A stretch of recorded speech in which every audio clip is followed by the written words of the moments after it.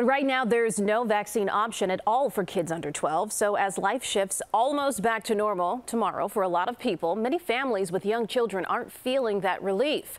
CBS 2's Stephen Graves with some advice for parents as the city and state reopen. Stephen.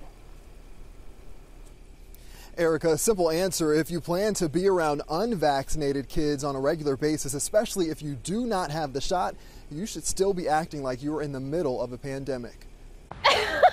Stacy True has a 10-year-old son and 11-year-old daughter. My kids, this is our time. Summertime is when our family comes alive. That means traveling, but not like normal. When we go certain places, we're kind of restricted to our Airbnb.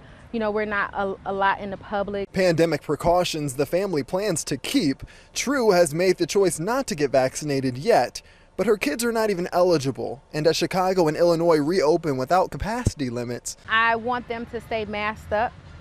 I stay masked up myself. That's exactly the advice this doctor wants everyone to know. We need to do this for our children. Dr. Whitney Lynn is a family physician with Cook County Health. She still sees children 11 and younger who cannot get the vaccine contracting COVID. We could have prevented that, one, by making sure their family was vaccinated, but two, masking properly. Dr. Lynn says vaccinated or not, highly crowded spaces mean the risk of bringing the virus back home to kids. The riskiest places are our bars, our clubs, and our concerts. The safest places remain outdoors, spacious areas for parents and their children, and even in those cases, masks are still encouraged. The Chicago Day Camp program, for example, is requiring masking and social distancing for campers.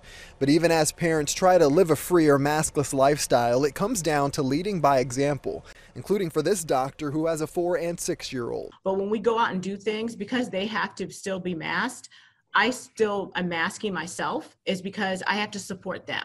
And the doctor reminds people that while children might not get as sick with COVID, you have to remember the complications that might come from the virus later on in life. Now, when it comes to the vaccine, Pfizer expects to ask the FDA for approval for children ages 5 to 11 as soon as September. That's in about 3 months.